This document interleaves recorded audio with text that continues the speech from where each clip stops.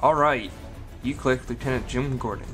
My personal favorite out of this 2-pack here, because for starters, it's a new figure, and I like that, and they used a new sculpt, sort of.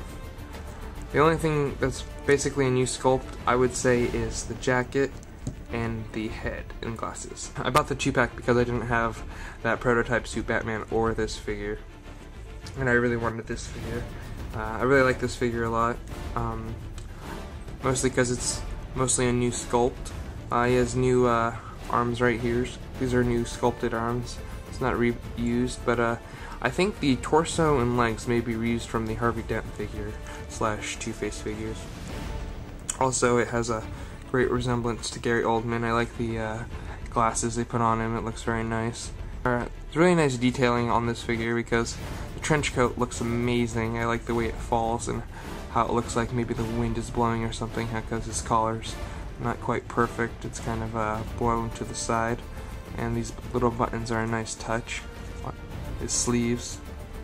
So for accessories, this figure came with a gun. Well, it fits nicely in his hand, just like that. Zips in and out, and you can, have him posed, like ready to shoot someone, or maybe a kill shot. That's how you know it's a kill shot, because it's tilted.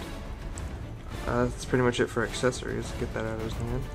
And for articulation, he basically has the same as the DC Universe Classic and other Movie Masters.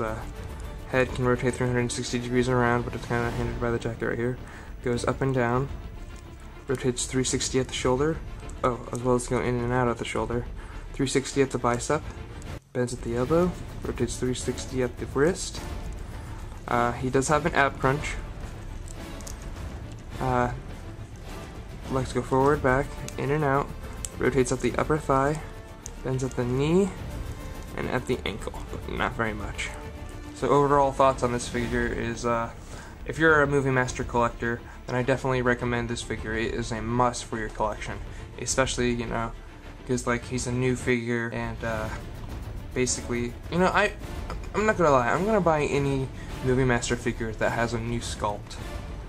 I like new sculpts. That's like my favorite thing. So I would say this is a definite must for any Movie Masters collector. Thank you for watching. Catch you next time.